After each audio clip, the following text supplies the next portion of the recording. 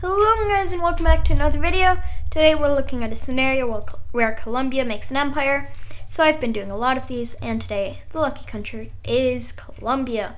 So it's going to begin with, of course, Colombia declaring war on Panama, and they quickly push up and capture Panama City, the Panama Canal, and very quickly Panama surrenders. For Colombia, this is quite an easy war, and although in real life they would face a lot of international backlash, probably some sanctions, maybe even some diplomatic cuts for taking control of the Panama Canal. Some people actually like it because now they allow warships, probably their own, but let's go and continue this as they go and declare war on Ecuador. Once again, not the strongest country by any means, and Colombian troops are they're just kind of gonna walk in along the coastline. Quito's captured. All of their important land is captured, everything that's not in the Andes mountain range, and soon enough, well, yeah, Ecuador. Ecuador. Nothing I can really say to you. There's nothing you can do at all. There's literally nothing you can do. Colombia is not really seen as a global power here, but hey, they're making their way up there. They're growing in strength, they're growing in influence. As I said, taking over the Panama Canal has given them a lot of influence over global politics, as it is not just a U.S. kind of. Well, no, actually there are rules in place though for it. But yeah, here we have our Colombian empire, very powerful already. Well, it's only going to grow in strength as they declare war on Costa Rica, and yeah. There's no more Costa Rica. Once again, the U.S. sees this as something terrible, and U.S.-Colombian relations absolutely plummet, leading to Colombia deciding, okay, what would the U.S. like me to do? That's on my border. Look at that. Venezuela still exists. Let's change that.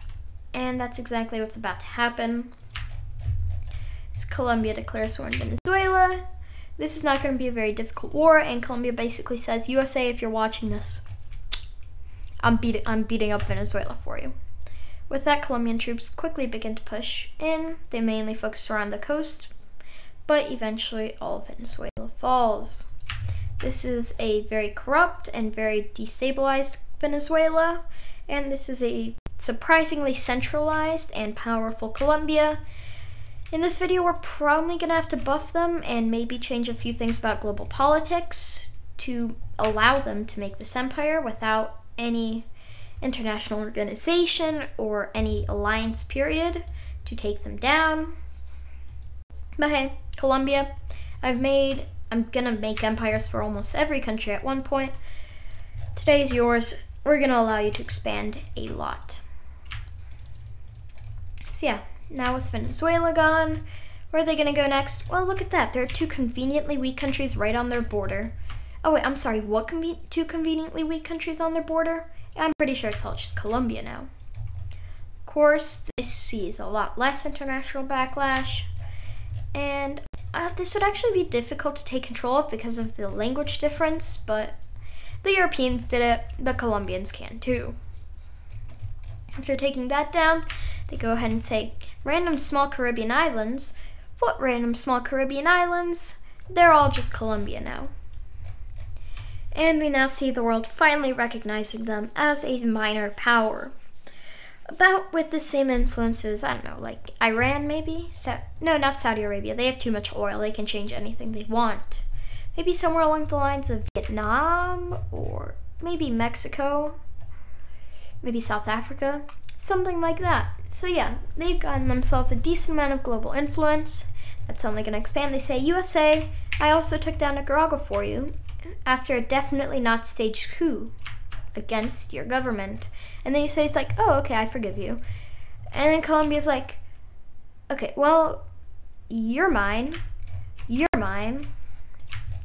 and you're mine.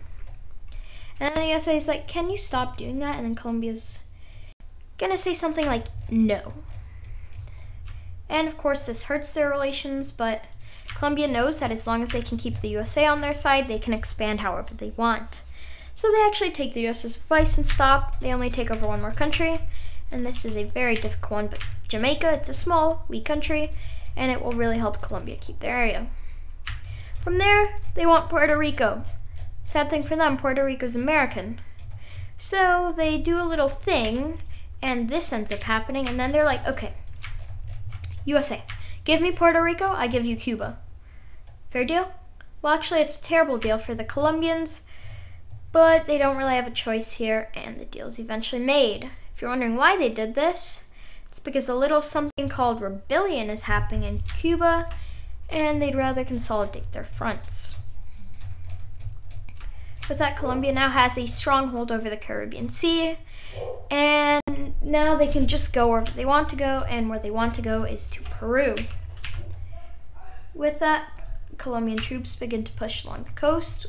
Of course, the Andes Mountains, if you didn't know, are holding them off from pushing inland, but with the fall of Lima and a lot of the most important areas in Peru, even Colombian push into the rainforests leads to Peru surrendering. Also, if you hear a dog barking, yeah, I guess it happens. Well, let's go ahead and draw in these new borders as Peru. Yeah, you were just, yeah, it's, yeah. Well, Colombia is going to allow them to continue to exist as a semi-sovereign state, but by that I mean they're Colombia's puppet now. They just say that on a world stage to make themselves look better. They also say that they are just, and I quote, uniting the Spanish peoples, which I guess makes sense. They all speak Spanish, but that doesn't mean they're exactly perfectly alike.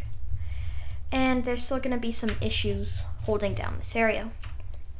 With that, though, Colombia is now seen as a semi-influential global power.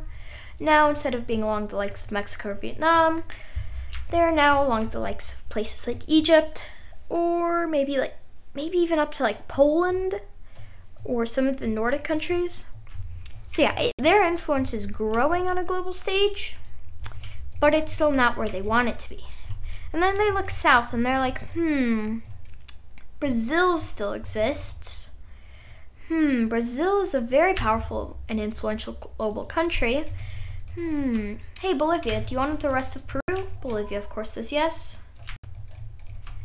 And then something happens like this. Hey, Argentina, you want Paraguay? Yes. Hey, Argentina, you want Uruguay?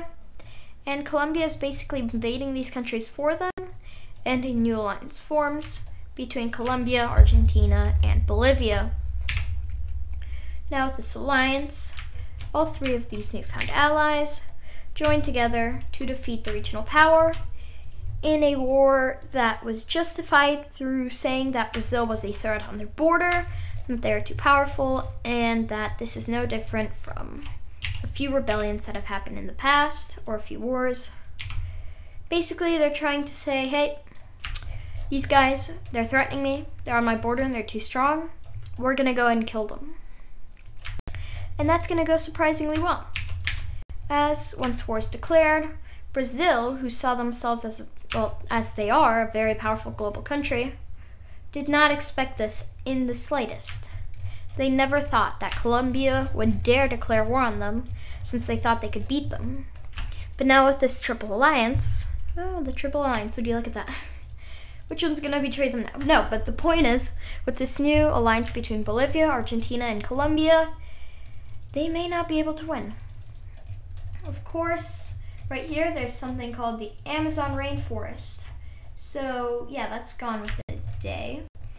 Our options here are Colombian troops die and Brazil loses almost nothing in the jungles, but you gain a bit of land and it looks clean on a map, or start pushing out from Argentina, and Colombia and their group are going to do both.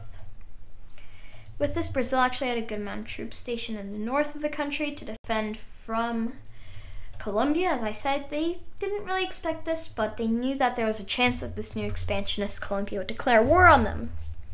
What they didn't see was the rapid formation of this alliance and how Argentina and Bolivia are pushing into their country. They quickly pull out of the Amazon. It's, some resources, meh area, but it's not very populated. Brazil does not defend it, and all of northern Brazil falls. So yeah, this is about where the war starts after all the surprise attacks and invasions and whatnot. What's going to happen here? Well, of course, the world says, Colombia, stop that. Colombia says, okay, give me a week. And the world says, okay, fine, you have a week. So Colombia says, okay, guys, send your army running at them. If we don't kill them in a week, then we lose. 6 days pass, and this is what Brazil has left. They begin to push in on the last day, but it's not enough. And surprisingly enough, they are forced to retreat their troops out of some parts of Brazil. And honestly, for Brazil, this isn't very important, but it means that they will not be puppeted. It means that they got out of the war soon enough to the point where they are still a completely independent nation and can do their own things, don't have to help Colombia and give them absurd amounts of resources whenever they ask for it. But they're still going to be punished as, by a technicality, Colombia did still win the war. A lot of northern Brazil goes to them, along with a good portion of central Brazil going over to Bolivia, and a lot of southern Brazil going over to Spain. To Argentina. Why did I say Spain there? I don't really know, but I meant to say Argentina. So yeah, let's just go ahead and finish coloring in these borders. And then this is what's left of Brazil. Now, of course, this wasn't what was left of Brazil at the end of the war. So although Brazil can't be completely puppeted, since the right team didn't completely win the war, a majority of Brazil was theirs, and they don't want an even semi-powerful country on their border. So they do a little thing called break the country you want to kill into two, and that should do it. So they do this. They divide Brazil up into two parts, southern Brazil and northern Brazil. I don't know what the exact names would be, but this is in an act to weaken the country. The northern half is puppeted, the southern half is its own independent country. Which half would do better, I cannot tell you, because both halves have fought a war and are completely dead. But let's go ahead and wrap up this video with the last few events happening. First, let's finish drawing these borders. So yeah, Colombia's made themselves quite a formidable empire. With the fall of Brazil, they take their place as the Latin American superpower. And with their alliance with Bolivia and Argentina, I still don't think these three could stand up to the United States of America. But maybe with their Brazilian puppet, they can attempt. Yeah. The USA is too powerful. There's no way even all three of these combined could rival them. But they're going to try. They're going to grow up their global influence. And with all three of these combined, they are passing up the influence of countries like France, countries like the United Kingdom. And Colombia on its own has about the same influence, I want to say, as some of these European countries. Maybe not to the level of France, the UK, and Germany, but Spain and Italy, yeah. From there, they decide to take a huge chunk out of their economy in favor of land and buy French Guiana. The people there were already starting to get sick of being under French rule, and Colombia basically says, France, I think you have a rebellion on your hand. Can we take it off of you? And France, of course, says yes. With that, Colombia now has French Guiana, and from there, there's not much more land for them to take. Let's go ahead and give them what they have left, and we can look at these final borders. From here, Colombia is basically going to say, you're mine and you're mine. As for you guys, well, you're a part of the US. Hey, USA, can I have Cuba? And the USA, who has already lost 20,000 men trying to hold down the area, says, yeah, sure. And now Colombia got Cuba back. The USA never expected it to be that difficult to hold down, and just said, you know what? Make them be democratic, and it's all yours. And Colombia says, okay, yeah, I'll be democratic. And by the end of this, they are now a US ally and a pretty dang influential country on the planet. With that, I do hope you guys enjoyed this absolutely massive empire, one of my largest expansions yet. Some of the other ones are probably France, maybe Germany, sure. But yeah, this has gained a lot of land. I hope you guys enjoyed, and I'll see y'all next time. Bye.